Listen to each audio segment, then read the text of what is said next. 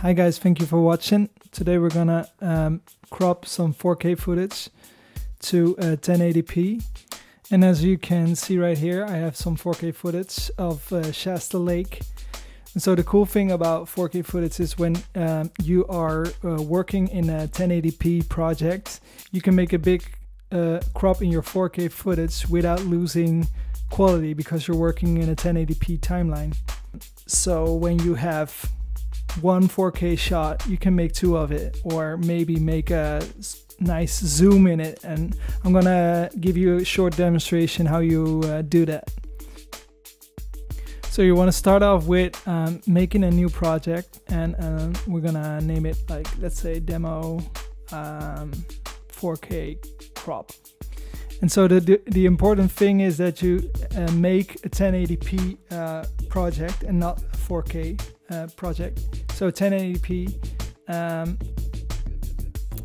then 25p. Now I'm gonna put it in the project event. So we have our project over here, and I'm gonna use this shot of the dam at Shasta Lake. I'm gonna demonstrate that you can make two shots out of this nice wide shot. So when you are using this for let's say B-roll, you now have one shot, but we're gonna make two shots of it, so you can play around a little bit with it. All right, and next we're gonna go to the transform tool here in the left, and we are going to scale this shot to about, let's say, 170%. Most of the time that's how far you want to go without losing any quality.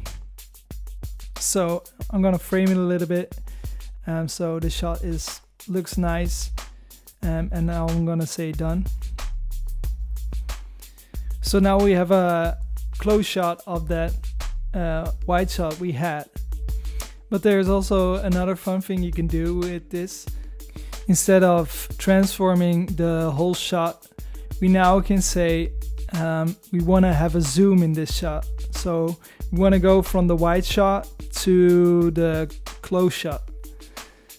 So for this, we're gonna start all over again, and we're going to transform. And it's important that you start at the beginning of your timeline, and then we're gonna hit on the keyframe symbol, and then we're gonna go to a new point in our timeline, and from there on we can zoom the shot like we just did.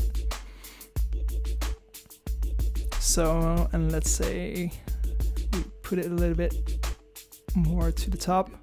Okay, and this is cool. We can press done, and now we have like a very gentle and slow zoom from the starting point to the next keyframe point. So now you can play around a little bit with the transform tool and the keyframes. You can make zooms, but you can also start close and then go wide or whatever. So so the awesome thing with 4K now is that you can make more shots out of one shot, and you can even now make zooms and stuff like that. So all right, thank you for watching, and see you on the next one.